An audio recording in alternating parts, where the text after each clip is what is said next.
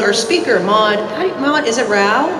Rao. So Maud Rao joined the San Diego Air and Space Museum as a docent in the spring 2022. Following his retirement, Maud spent most of his 36-year career developing new materials used to fabricate the most advanced semiconductor chips that go into PCs, tablets, and smartphones, which I have a chip I might need you to identify, but don't walk around with a chip on your shoulder. Maud has a PhD and master's degree in materials science and engineering from Pennsylvania State University and a bachelor's degree in chemical engineering from the New Jersey Institute of Technology. Maud and his wife Linda moved to California in 2014 and live in Carlsbad. So thank you, Maud, for agreeing to present to our group today. To give him a warm Dudley for allowing me to make this presentation. You know, since I've been here, I really enjoy being a docent. I've met wonderful people.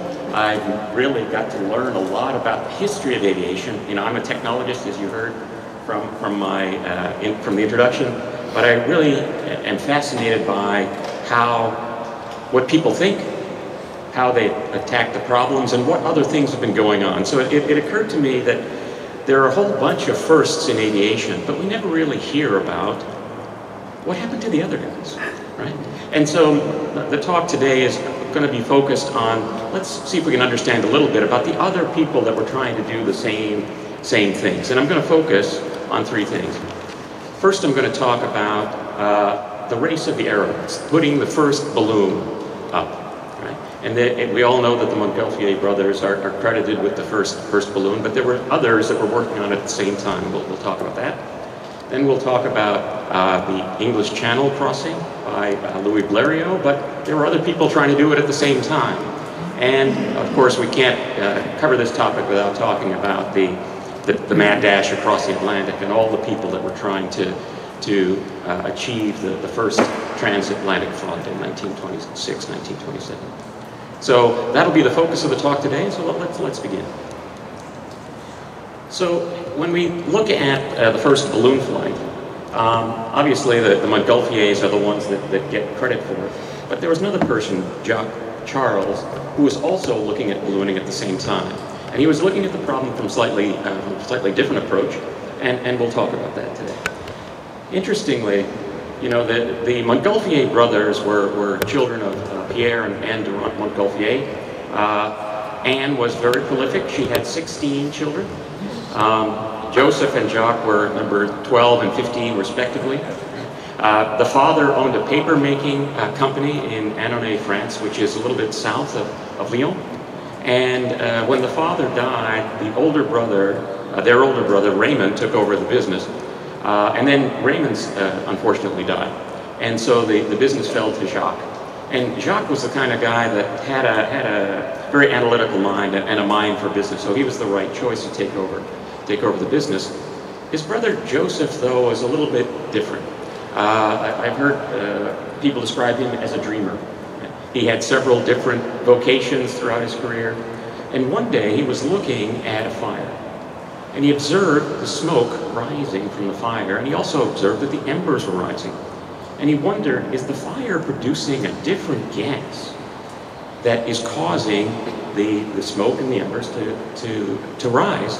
And he thought, you know what, if we were to capture this gas, maybe we can put it to use. So he built out of sticks a frame, 3 feet by 3 feet by 4 feet high. He wrapped it in paper on 5 sides, leaving the bottom open.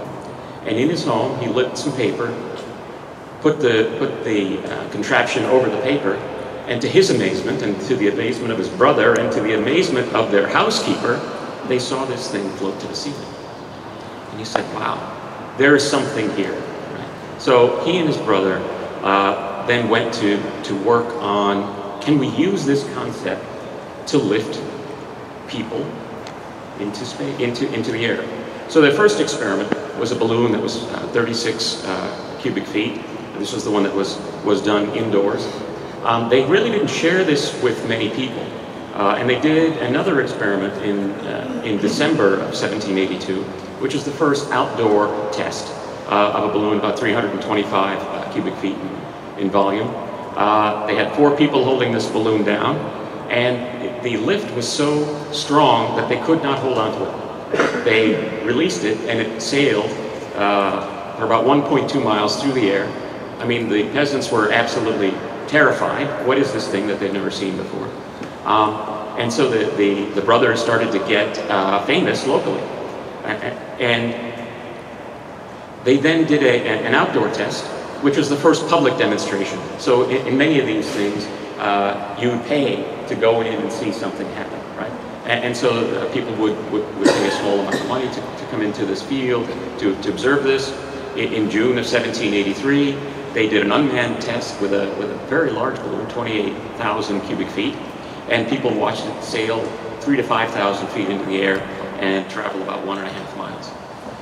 Now the brothers were getting really famous, and they got asked by the king to make a demonstration, and this is the demonstration that we all know about in September of 1783 in Paris. They sent up a duck, a sheep, and a cockerel. King Louis XVI was in attendance, Marie Antoinette was in attendance. It was a much larger balloon, 37,000 cubic feet, and it traveled 2 miles across the city of Paris. Then they started to get daring and say, well, can we actually put a person on one of these things? And they actually did, in October of 1783, a tethered flight.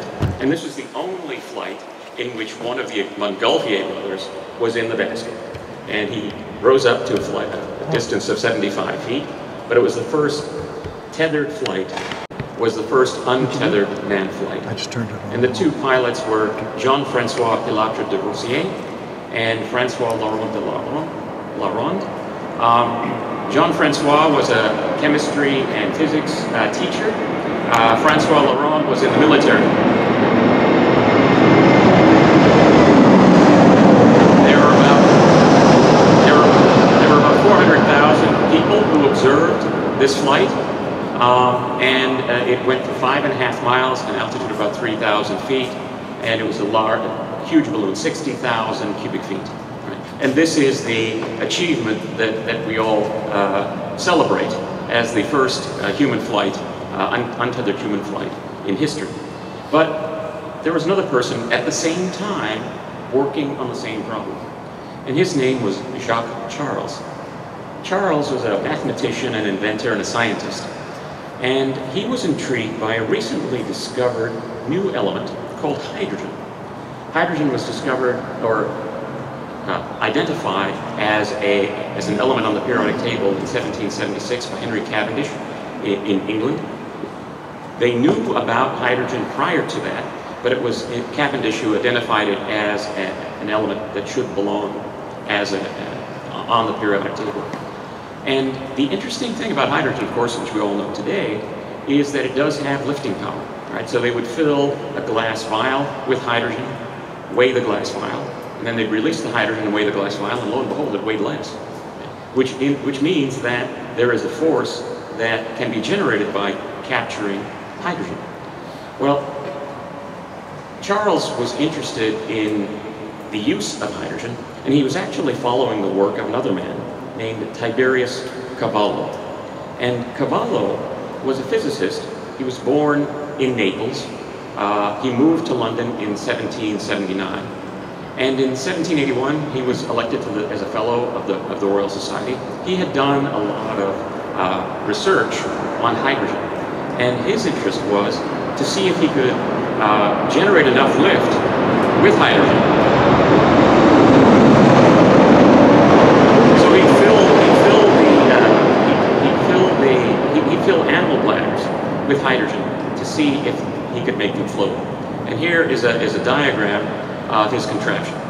So in this bottle, he would generate hydrogen using a chemical reaction, which we'll describe in a few minutes. The hydrogen would leave this bottle, go into this one, basically a bubbler to remove any of the residual chemistry from it, and it would go into an animal bladder.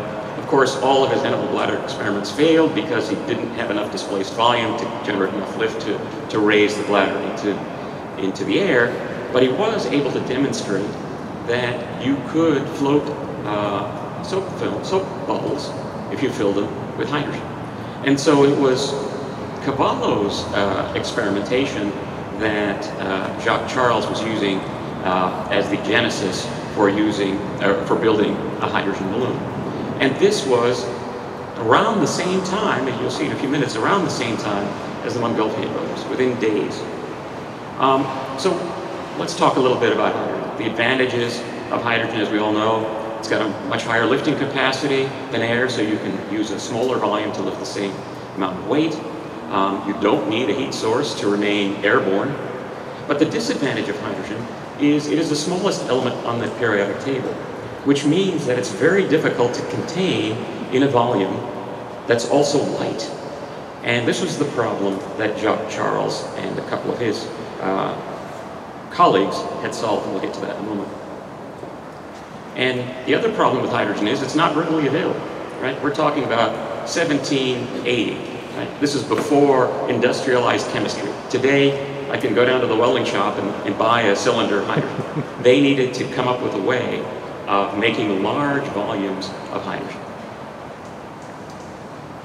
So the two problems are hydrogen containment and hydrogen generation. Jacques Charles and two brothers, Anne-Jean and Nicolas Louis Robert, known in France as Le Frère Robert, developed a method to coat silk with a solution of rubber and turpentine. The advantage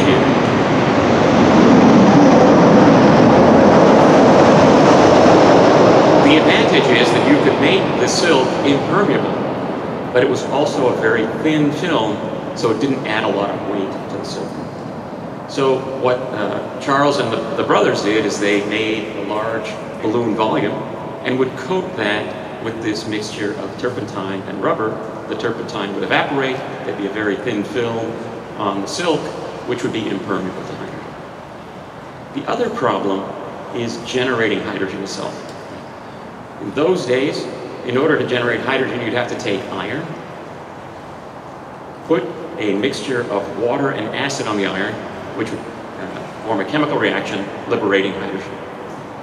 The issue is that it requires a lot of iron, and it requires a lot of acid and a lot of water. So how do you fill a balloon with hydrogen? Well, a couple of years after the Montgolfier brothers, Cavallo wrote a very famous book called The History and Practice of Aerostation.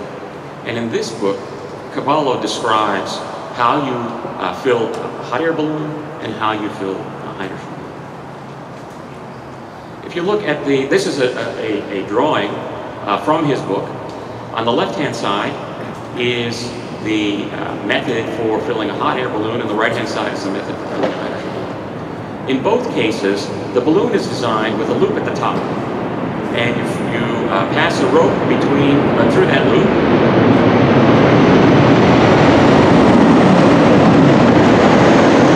and for the hot air balloon, you have a platform with a hole in it, where the lower opening of the balloon fits over that hole. You build a fire, you inflate the balloon, you then release the hole down, so you release the rope on top, and the balloon goes into the air. For hydrogen, remember, you need to make it as you're going to use it. So after Jacques Charles did it, the method was to take barrels of iron, and then you would pour this acid-water mixture into the barrels of iron. It would generate hydrogen. The hydrogen was piped to a central tank, which had water in it. It would bubble through that tank. The purpose of the tank was to reduce the temperature, because the evolution of hydrogen is an exothermic process. It generates a lot of heat. And also to remove any of the acid vapor that could be in the hydrogen. And it was then piped through a leather tube to the balloon itself. The balloon is hung by this wire that goes through the loop. And eventually, you fill that balloon with hydrogen, and when you're ready to release it, you release the gondola, and the balloon escapes.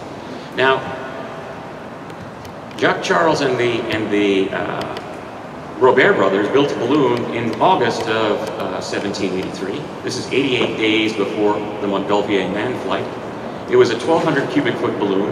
In order to fill it, they needed 500 pounds of iron, 500 pounds of acid, and 2,000 pounds of water. It took them 3 days.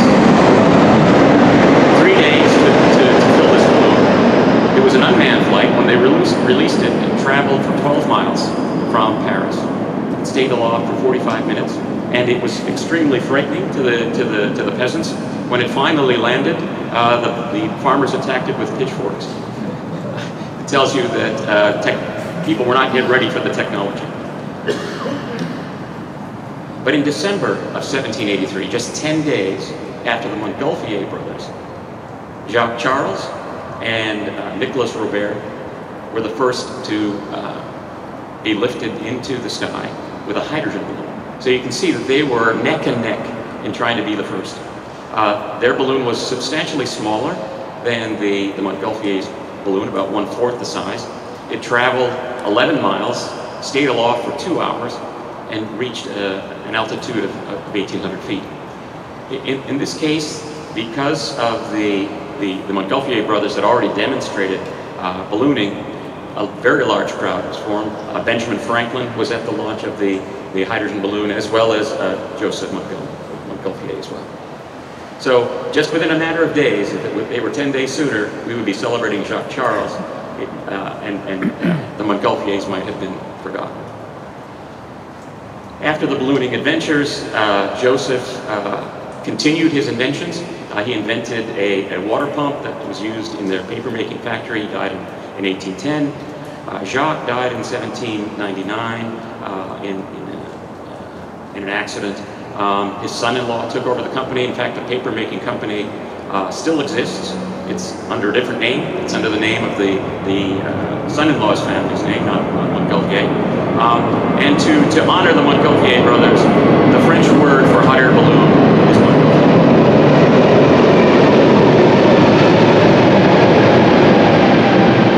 Jacques Charles had seminal work in hydrogen that led to the development of dirigibles and airships. In fact, the year and a half after his flight, he filled a dirigible with hydrogen and demonstrated that hydrogen could be used in a dirigible.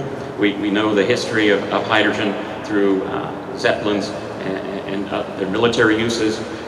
He's also credited with developing a relationship between the volume of a gas and the temperature. And it's called the Charles Law. This is the law basically. If you have a volume of gas in an enclosed space, at one temperature you change the temperature, you can calculate now what the volume of the gas is going to be at the new temperature that can be used in designing balloons and other things in chemistry. The two original guys who flew with the Montgolfiers, Jean-Francois actually set a record with Joseph Proust, and he traveled 52 kilometers in 45 minutes in a hot air balloon in 1784, about 7 months after the original flight, set a speed, altitude, and distance record. Unfortunately, he died in June of 1785 while attempting to cross the English Channel in a hydrogen balloon. And I think it's believed that he's the first aviation fatality in history. Is that Proust the author? No, that's Marcel Proust. Francois Laurent proposed crossing the English Channel in 1784, but he never did it. He was dismissed from the military after the French Revolution on allegations of cowardice and died in 1809. So you can see that late 1700s there was a lot of stuff happening in aviation. Most of the time we hear mostly about the Montgolfiers, but we do need to give credit to Jacques Charles and Robert for their work. Montgolfier did not use hydrogen. No, he did not. He used hot air. Hot air. Right, exactly. Yeah. So they were using two different technologies, but are at the same time. Right, right. Yeah. Let's talk about the crossing of the English Channel. Right. We know the guy at the left. I wish I had the mustache wax concession for Louis Blériot. I think Yeah, would have been a very wealthy person now. But the person on the right is the person that's really of interest to me. His name is Hubert Lantham, Arthur Charles Hubert Lantham.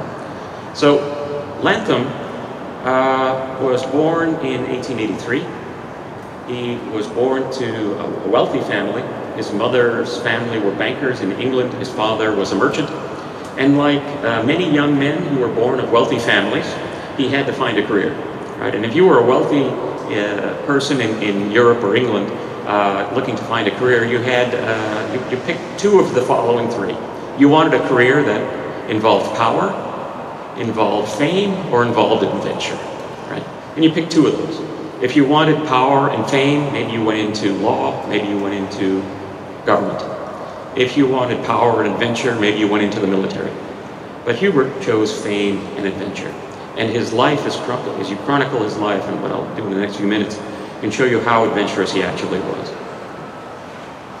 So he took the first night crossing across the English Channel with his cousin, Jacques Faure, I don't know if I'm pronouncing that right, in a hydrogen balloon in February 1905. I shouldn't say it was the first crossing. He flew a night crossing. He also raced in a boat race in Monaco in April 1905. He was the helmsman of this race. This is an actual photo of the boat that he was driving from the Monaco Regatta in 1905. The boat was actually designed and built by a company called the Antoinette Company, and we'll come back to the Antoinette Company in a moment. The Antoinette Company was based on the concept of building engines, and the chief engineer, Louis Levasseur, was the one that actually built or designed the engines that the Antoinette Company was building. They decided, hey, let's put these engines in something that'll go fast and show people how good our engines are. And Latham was the pilot in this particular one. Continuous story of adventure. Between 1906 and 1908, he led an expedition to Ethiopia to collect samples for the History Museum of Paris. And then when he returned back to France in September of 1908, he witnessed the local rights flight in Le Mans, where he was actually demonstrating the Wright Flyer to the French government. And I think that's what may have spurred Latham to take up aviation. Now I mentioned Louis Levasseur. He and another person, Jules Gaston Bide, formed another company called La Société Antoinette. This company was focused on building engines for airplanes. It turns out that Jules was a distant cousin of Latham, and the company designed and built its first airplane in 1907. And this is a picture of it. It's called, what else? The Antoinette. It's the Antoinette Company, the Antoinette engine, and the Antoinette airplane. Antoinette was Jules Gaston Bide's daughter's name, and so everything was in memorial to his daughter.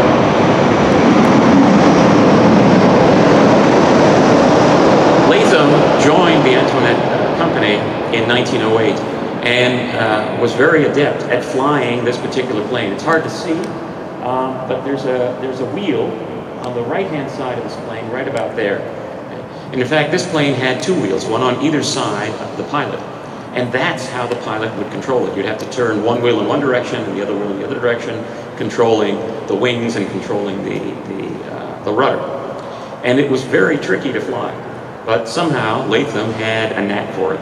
So within months, he learned to fly it. He became a chief pilot, a chief instructor. He set some European records. The longest flight time of 67 minutes in the Antoinette in May of 1909. And around the same time, of course, our buddy, oh, I forgot to mention one thing about Société Antoinette. Louis Blériot was the vice president of that company. At the same time, Louis, who's the other protagonist in this adventure, right? He grew up, went to École Centrale in Paris. It's a very famous engineering school. He was, I would say, an average student. I think he was like 113th out of 230 students. But he was very creative. He got a job at an electrical engineering firm in Paris. And while he was there, he conceived a means of headlights for automobiles and trucks. So he formed a company in 1897 called the Blériot Company.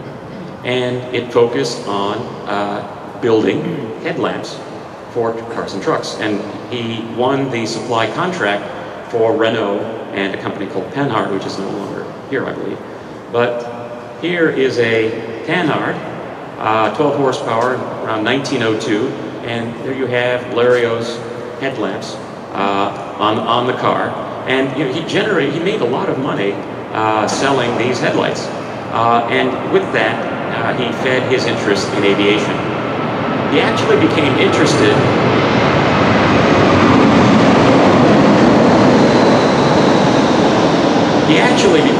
in aviation after seeing an experimental monoplane in the 1900 Paris exposition.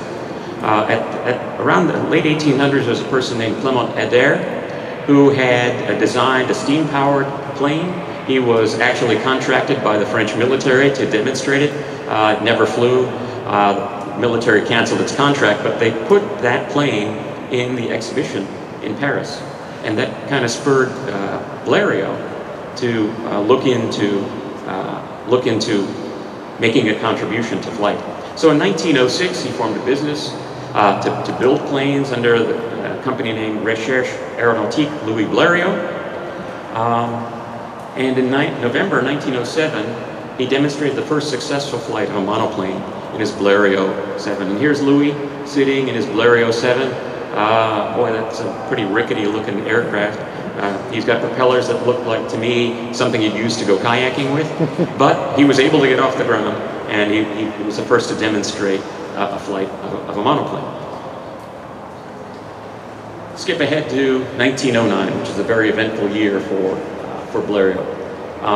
In June of 1909, he was the first to fly 2 passengers in his Blériot 12. And the 2 passengers were Alberto Santo Dumont and André Fournier. He traveled a distance of 250 meters. And here's what the Blériot 12 looks like. And here's the photo. I'm not sure whether this is before the flight or after the flight of Santo Dumont and Fournier. And there's Louis Blériot in the background.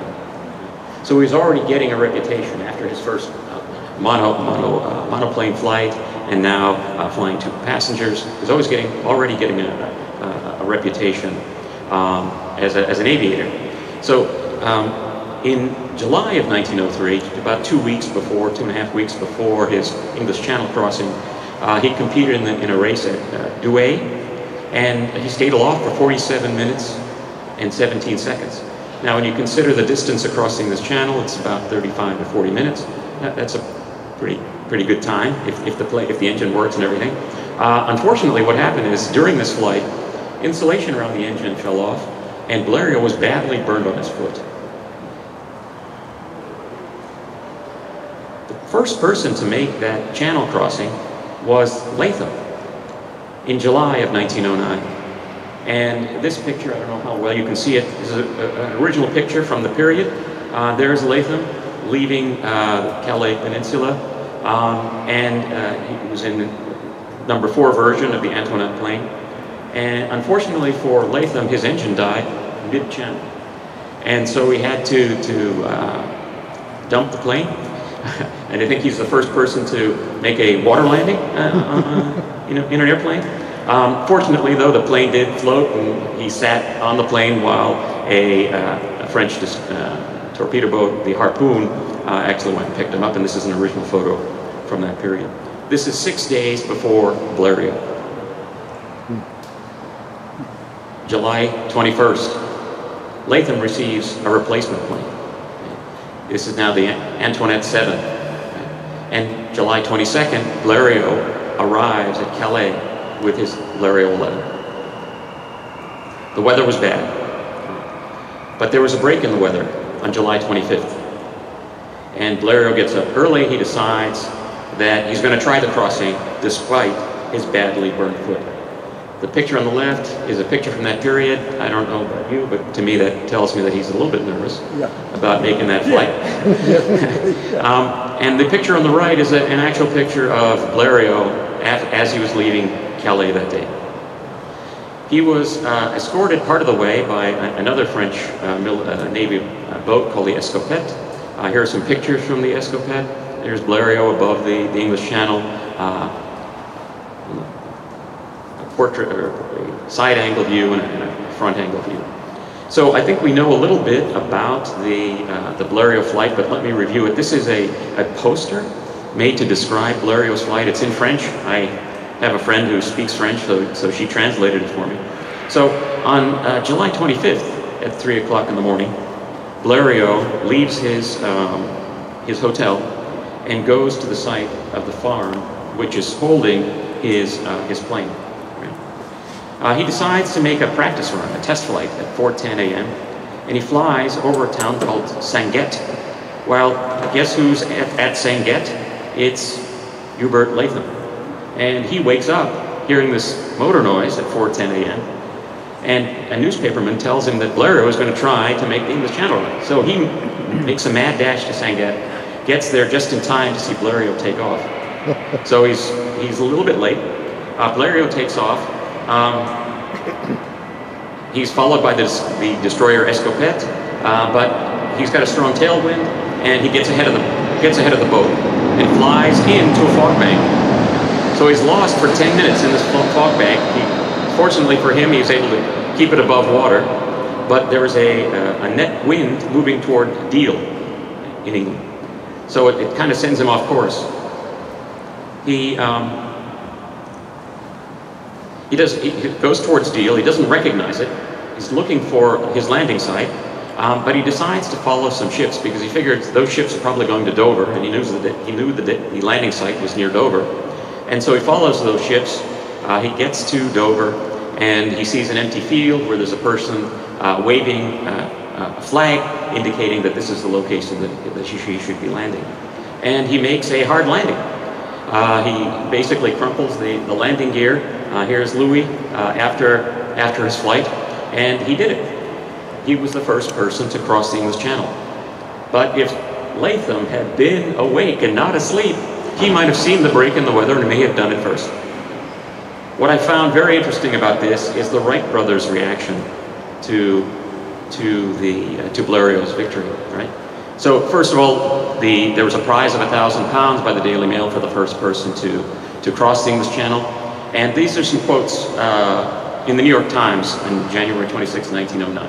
So it says, "Blériot's successful flight was splendid," said Wilbur Wright, this evening. "I know him well, and he's just the kind of man to accomplish such an undertaking. He is apparently without fear, and what he sets out to do, he generally does." And this is the part that gets me. "This recklessness makes him anything but a good aviator, however, for he lacks entirely the element of caution. His speed was excellent, and his machine made faster time than I thought it was capable." So it was kind of, nice job, Blériot, but you were pretty lucky. And Orville was a little bit even more critical. He said, "I'm glad Blériot won the prize offered for the first airplanist to cross the Channel," said Orville Wright heartily. "But I can't for the life of me understand how he ever managed to do it with the flyer that he has. His motors struck us as both being well nigh impossible, while he seemed to lack control over his machine. The great number of accidents in which he was figured with his flyer disclosed his lack of control, while his engine never could be depended upon." So it's a backhanded comment by the Wright brothers, who I think were a little bit miffed that somebody did it before they did. But you know, Latham was not going to be deterred.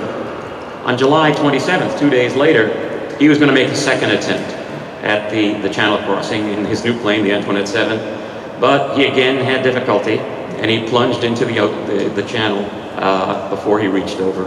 The story is that on this flight, he was just sitting on his plane.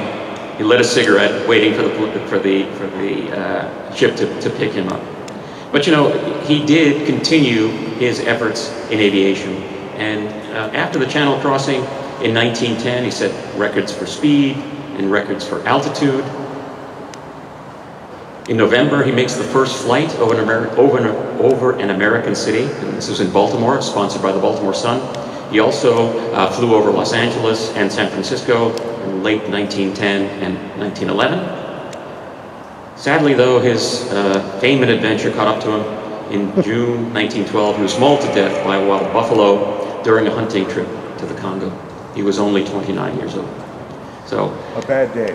A very bad day. But you know, we have to give credit to Latham. He was a man who lived on the edge. A man who lived on the edge. I thought he wouldn't let anything kill him. That's right. George said he didn't think anything. Yes. It's the most dangerous animal. He was the first guy to shoot a bird from an airplane. He was the first guy to shoot a bird from an airplane. He was invited to a hunting expedition in I think it was Los Angeles, right, Chuck? And he said, "Well, I'm going to get in the plane and shoot from the plane, shoot the birds from the plane rather than on the ground." After the Channel crossing, Blériot received 900 orders between 1909 and 1914 for his Blériot 11. In 1914, he becomes president of Société pour l'Aviation et ses Dérivés, SPAD, right? That made planes during World War I. He was present when Charles Lindbergh landed at Le Bourget Airport in 1927. And this statistic I found really fascinating. In 1930, he established the Blériot Trophy, which was to be given to the first crew to achieve a sustained flight speed of 2,000 kilometers per hour for more than 30 minutes. In 1930, he was anticipating that we could travel at 2,000 kilometers per hour. Think of this. In 1930, probably the average speed of the airplane was about 230 to 250 kilometers per hour, right? And he's already thinking that, hey, it may be possible to do something faster. The winner of the Blériot Prize was actually a crew from Edwards Air Force Base in 1961, so 31 years after the establishment of the Blériot Trophy in a Convair B-58. And Blériot had died in 1934 of a heart attack. His wife actually presented the Blériot Trophy to the crew. That's the airplane. Pardon? That's the airplane. Yeah, that's the plane that won the Blériot Trophy. So let's see, I've got a little bit of time left. Let's talk about the mad dash across the Atlantic, right? This is one that I think we all have bits and pieces of, but I found real fascinating when I was doing the research on this. As we all know, the impetus, right, for crossing the Atlantic was the Orteig Prize. A little bit about Raymond Orteig. He was born in France, in the Pyrenees region of France. At the age of 12, he went across to America to live with his uncle. He went alone across to America at the age of 12 to live with his uncle. He got jobs as a busboy, he got jobs as a waiter, he got jobs as a maitre d'. He eventually made enough money to buy a hotel called the Lafayette Hotel. The Lafayette Hotel was a hangout for French aviators. And so he became pretty wealthy. He was able to buy a second hotel. And in 1919, he established the Orteig Prize. The prize at that time was only for Allied flyers. Those were the only people that were eligible. 6 years into it, nobody had actually even tried. And so he renewed it in 1925 and made it open to any flyer. The first person to try it after the renewal of the Orteig Prize was René Fonck. Fonck was a World War I ace, as we all know. I think he had 73 or 74 victories. He was a small man with a large ego. He had convinced Igor Sikorsky to build a plane specially for the flight across the Atlantic. It was a triplane. It was a modification of a plane that Sikorsky already had in the design that he was building for passenger travel. So Fonck convinced him to make a donation for this prize. Sikorsky put in, I think, $120,000 to build this plane in 1926, a big amount of money. The interesting thing was it was very well appointed for a plane that was going to go across the Atlantic, right? It had tables and chairs. The idea was that we're going to have 4 people in this plane. It required 2,500 gallons of fuel, 15,000 pounds, about 15,000 pounds of fuel. René Fonck was going to be the pilot. Lawrence Curtin was the navigator. Jacob Islamov was the engineer, and Charles Clavier was the radio. Here's a picture of the plane in the morning of the flight. They're preparing it. What I'd like to point out is these little wheels right here behind the main landing gear. There's a set on either side underneath the wings, and there's a set in the rear. These will be crucial when Fonck makes the attempt to cross the Atlantic. These wheels were designed to be jettisoned after the plane got airborne. And so in the morning of the flight, the crew got on board. People were lining both sides of the runway. This was in New York. The plane started down the runway. Unfortunately, it was at least 4,000 pounds over its design weight. So it took a long time first to get up to speed, and while it was getting up to speed, the left auxiliary wheel fell off and flew behind. That caused the plane to lurch to the left. Fonck was able to recover it, continued down the runway. A little bit further down the runway, the right wheel fell off. There's a big embankment at the end of the runway that he needs to clear. Shortly after the second pair of wheels, the rear wheels fell off. They kicked up and damaged the elevator and rudder on the left-hand side. So here's Fonck trying to get this plane off the ground, not to hit the embankment. He does manage to get it airborne, just barely clears the embankment, and then the plane dips on the other side of the embankment and bursts into flame. Fonck and Lawrence Curtin survived. So this is a picture from the embankment showing the plane on fire. This is what it looked like after the fire had been put out. There's basically nothing left of the plane. The New York Times had a big spread saying that 2 people had died. The mechanic and the radioman had died. They were in the back of the plane. Fonck and the navigator survived. The story is that Fonck and the navigator made a hole in the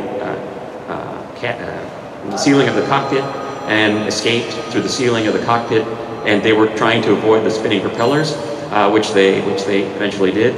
When the investigation took place, the investigators found that the plane was severely overweight. A lot of people blamed Fonck. He said that, hey, he might be a good World War II pilot, but this is an experimental plane and you need a special set of skills to fly it. Sikorsky was a little bit more circumspect. He said, and I'll quote him here, he said after the crash, he said, "We will go ahead. Aviation must be prepared to meet these things as they occur. From the disaster itself may come great strides forward. No one who flies ever becomes disappointed by death and discouragement." So Sikorsky was pretty philosophical about it. So in the great group of flyers, Fonck is out. The next person to try is Admiral Richard Byrd. Byrd, as you are probably aware, was very famous for his Arctic expeditions. In the year 1926, he flew to the Arctic and back with Floyd Bennett in a plane that was designed by Fokker. Byrd had Fokker build another plane, which is a Fokker trimotor called the America.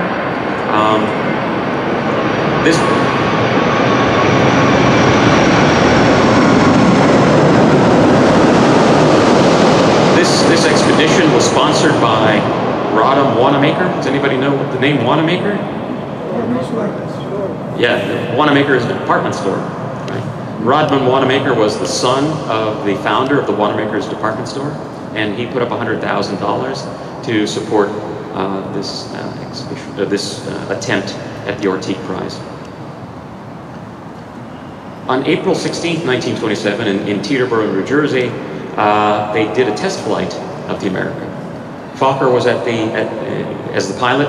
Byrd was not a pilot, but he did attend, or he did fly with Fokker. Floyd Bennett would be the pilot in the transatlantic attempt, and George Noville was the engineer. And the test flight actually went quite well. The plane flew as it was intended. The difficulty came when they tried to land it, because as they were approaching, Fokker was turning down the throttle, and the tail of the plane started rising. This is before he landed. And immediately Fokker knew that something was wrong. The plane was nose heavy. He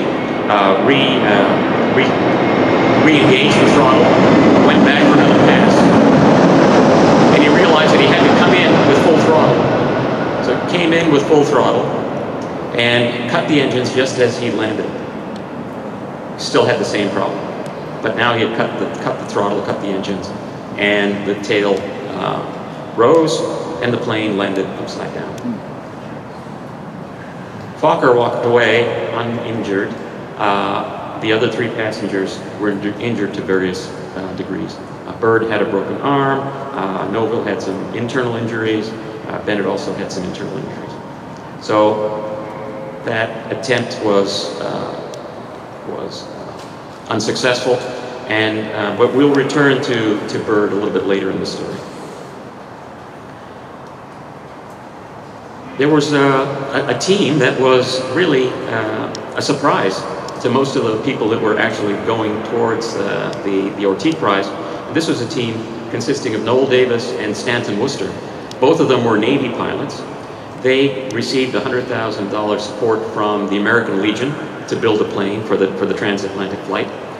They went to a company in Bristol, Pennsylvania called Keystone Aircraft, and they built the Keystone Pathfinder, another tri-motor plane. They were very methodical in how they were going to test this plane. So they would fly it partially loaded and then increase the weight, test fly it again. Having seen the incidents of the other pilots who tried to cross, they were going to be very systematic in how they approached it. In about 24 days before Lindbergh took off, they did a test flight from Virginia. They went down the runway, everything was going fine. The issue was the plane was just too heavy when it was fully loaded. And they barely got it off the ground by the end of the runway. And there was a stand of trees a little bit past the runway. In order to prevent hitting the trees, they made a hard pitch to the left, and the plane stalled. It then crashed into a marsh. Sadly, the plane went in nose first. Both pilots died. Suffocation. Of suffocation, yeah. Wooden? I think they were both. I think probably the wings were wooden. Maybe I don't know for sure, but I'm guessing that the fuselage at least had some metal parts in it. So we had two fatalities, right? And of course we know the story of Nungesser and Francois Colli, right? Nungesser is a World War I ace with 43 victories. Francois Colli joined in the infantry, got injured, and then moved over to the French Air Service. They were flying in this plane called the Louiseau Blanc, or White Bird. This was 12 days before Lindbergh was leaving. And we all know that their plane was never found. To this day, we don't know where it is. So I thought, hey, it'd be interesting to see what people had said about where the White Bird may have gone down. So in my research, there were several sightings of the White Bird, one here and just on the French coast, the Isle of Wight, Exeter, England, and Kilkee in Ireland. So people actually claim to have seen the bird overfly those regions. There was a fisherman in France who reported seeing plane wreckage just off the coast of Ertrot, but the French Navy was never able to find it. The next sighting was off of Newfoundland. People had heard a plane overhead around the same date as they were flying in Harbour Grace, Newfoundland. People in St. Mary's heard a plane in distress, and several people reported plane wreckage in a place called Gull Pond in Newfoundland. In fact, there were 4 people who claimed to have pieces of train wreckage which they recovered from Gull Pond.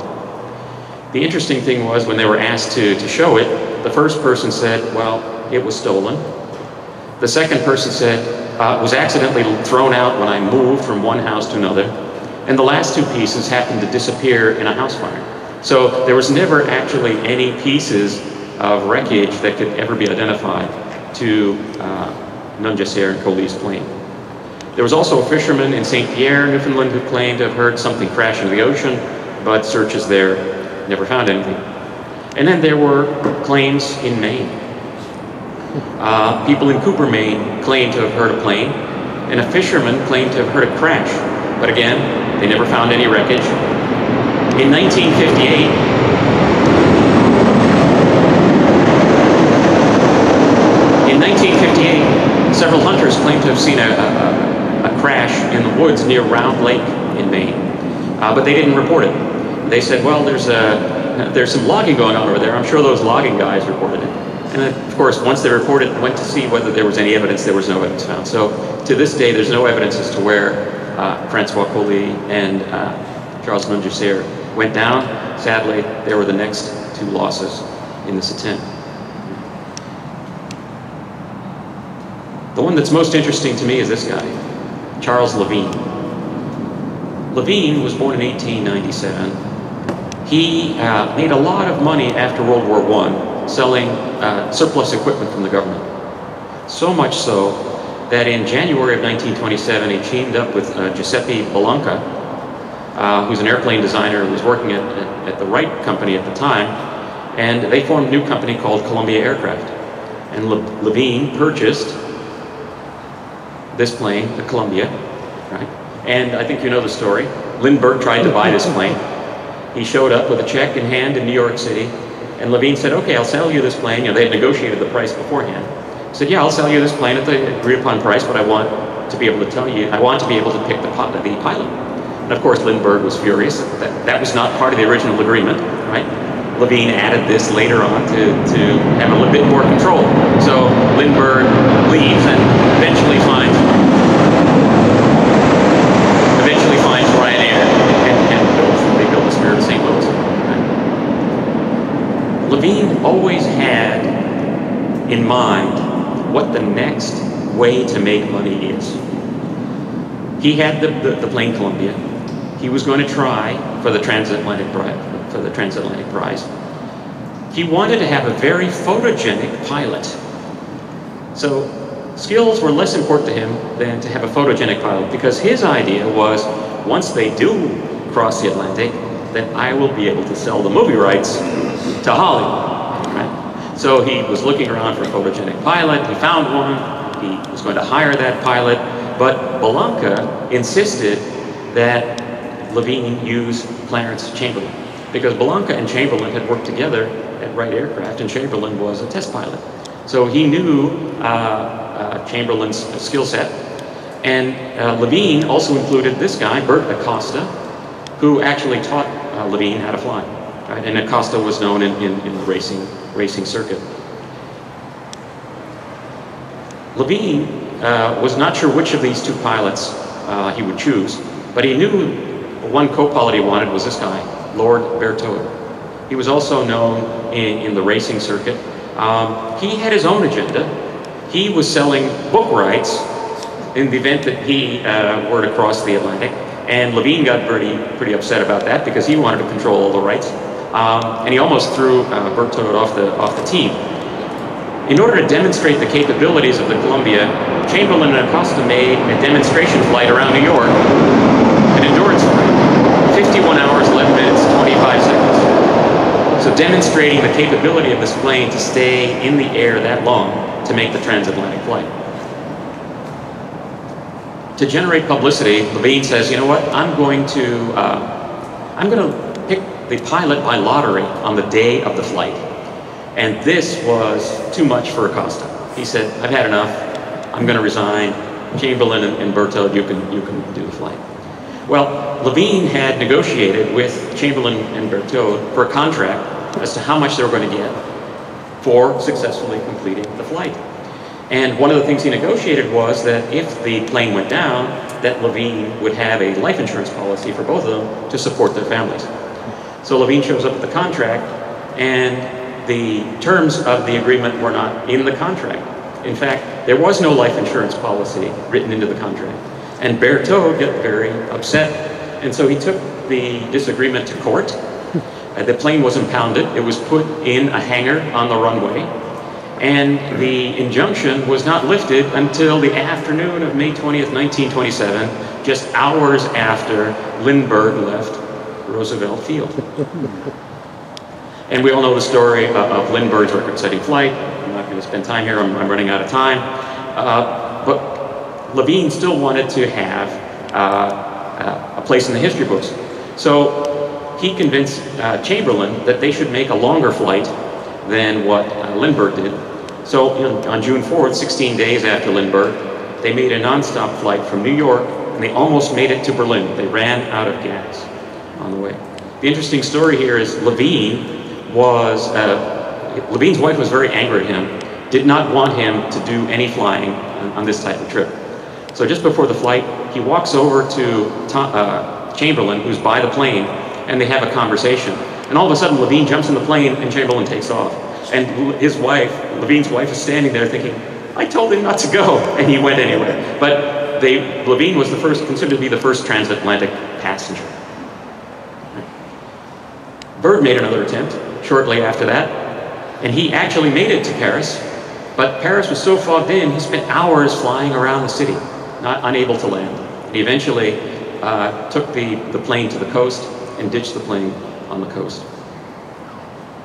After the Ortiz Prize, Fonck was made position of inspector of all the French fighters in 1937, from 1937 to 1939. Because of his connections with Hermann Goering, the Vichy government wanted him to arrange a meeting between Marshal Pétain and Hermann Goering, which he did. He was later accused of collaborating with the Vichy regime, but then cleared after an investigation after World War II. Byrd continued his expeditions to the Antarctic. He was the first to fly to the South Pole in that November of 1928. In December of 1929, he was promoted to Rear Admiral, the youngest admiral in naval history. And in 1934, he spends 5 months in the Antarctic over the winter, and he nearly dies of carbon monoxide poisoning because of the exhaust from his stove. It's a very interesting book called Alone. I highly recommend it if you're interested. And our friend Charles Levine. Well, after the flights, he lost all his money in the stock market crash of 1929. In 1930, the government took him to court because he owed $500,000 in back taxes. He ended up paying only $500, and the government basically wrote off the rest of the money. He was arrested for trying to buy dye to stamp out two franc coins to counterfeit French currency. He divorced his first wife in 1935 and remarried the next day. He's charged with smuggling a ton of tungsten powder from Canada and serves 2 years in federal prison, at which point his second wife divorced him. And in 1942, he's convicted of trying to smuggle German alien into the United States across the Mexican border. Should have waited till Biden was then Levine's trail goes cold. He lives into his 90s. He died in 1991. So the Ortiz Prize took 6 people's lives. 3 people were injured. 4 planes were lost. 3 of them were tri-motor planes. And so, it occurred to me that, we have to say hail to the forgotten flyers. Right? These are people who don't just witness history, they actually shape it. Right? And although sometimes they're caught up in the frenzy of competition, they see past what was possible to what was considered impossible. So that's why I put this talk together. I think they deserve to be remembered. And I'll leave you with this quote from Theodore Roosevelt: "Far better it is to dare mighty things, to win glorious triumphs, even though checkered by failure, than to take rank with those poor spirits who neither enjoy much nor suffer much, because they live in the great twilight that knows neither victory nor defeat." Thank you.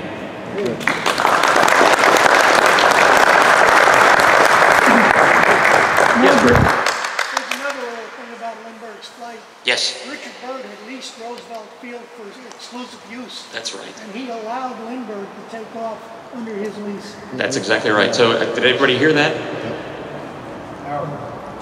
So Byrd had rented the field, right? George? Byrd had rented Roosevelt Field, and in a case of excellent sportsmanship, right, he allowed Lindbergh to use the field to take off on May 20th, 1927. Yes, go ahead. Back to the Montgolfier brothers. I didn't stay up with the covering. Was it silk right from the beginning? It was silk covered in paper. So the colored images on the outside of the balloon were paper covering. Because I've been lying to some of the visitors. I told them that there was a guy standing in the basket with a bucket of water and a long bamboo pole with a rag on the end. Have you heard that story? No, I haven't. Putting out the fire. Oh, it could be that because they were they needed to keep the air hot, right? and they didn't have a very good method to do that. But And so it's quite possible. It was Yeah. silk right from the beginning. Well, it's silk on the inside, paper on the outside, so it could be that he was trying to keep the paper from But then igniting. they figured out how to cover it with the rubber and turpentine. They used that, well, I think they probably did use that for hot air balloons as well, but it originally was for hydrogen balloons. We're carrying a bale of wet straw for just that purpose, to put out fire. Right, so George is saying they used a bale of wet straw to prevent the balloon from igniting. But what did the turpentine do? So the turpentine Evaporated? Yeah, the turpentine evaporated, Okay, yes. So then that sealed, Yes. okay, Exactly. that So the sealed- rubber stayed, it stayed, the turpentine yeah. evaporated, Got it. forming an impermeable seal. Right. Okay, sorry I went a little long. Well done. Thank you. Well done.